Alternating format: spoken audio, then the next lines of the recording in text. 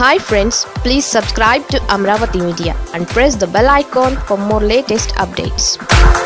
అడ్డంగా దొరికిపోయిన Chandrababu PA TDP హయాంలో భారీ గోల్మాల్. ఏపీ మాజీ ముఖ్యమంత్రి చంద్రబాబు నాయుడు పిఏ బ్యాంక్ స్కామ్కు పాల్పడ్డారంటూ ఆయనపై కుప్పం పోలీస్ స్టేషన్లో కేసు నమోదైంది. ఈ కేసును వైసీపీ కార్యకర్తల ఫిర్యాదు మేరకు పోలీసులు నమోదు చేశారు. కుప్పం కోఆపరేటివ్ టౌన్ బ్యాంక్ స్కామ్లో చంద్రబాబు నాయుడు పిఏ మనోహర్ హస్తం ఉందని వైసీపీ నేతలు ఫిర్యాదు చేశారు. తెలుగుదేశం హయాంలో 1.92 కోట్ల మేర బ్యాంకులో స్కామ్ జరిగినట్లు ప్రస్తుతం Kuppam cooperative town bank chairman PV Upendra Kumar తెలిపారు. గత నెల మార్చిలో జరిగిన ఆడిట్ మరియు ఇన్స్పెక్షన్ సందర్భంగా ఈ మొత్తం స్కామ్ వెలుగు చూసినట్లు ఆయన చెప్పారు. గత నెల మార్చి 9న నగల వివరాలకు సంబంధించి జ్యువెలరీ అప్రైజల్ జరగగా 46.75 లక్షలు విలువ చేసే 30 బంగారం ప్యాకెట్లు అదృశ్యమైనట్లు వెలుగులోకి వచ్చిందని ఫిర్యాదులో వైసీపీ నేతలు పేర్కొన్నారు. ఇక ఈ 30 బంగారం ప్యాకెట్లపై వడ్డీ 38,404 లక్షలుగా ఉందని చెప్పారు.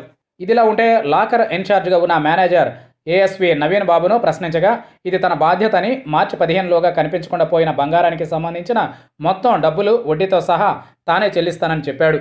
అయితే ఇప్పటి వరకు ఒక్క పైసా కూడా చెల్లించలేదని పోలీసులకు ఇచ్చిన ఫిర్యాదులో పేర్కొన్నారు. ఇక 17 మార్చిన మరోసారి ఇన్స్పెక్షన్ జరిగింది.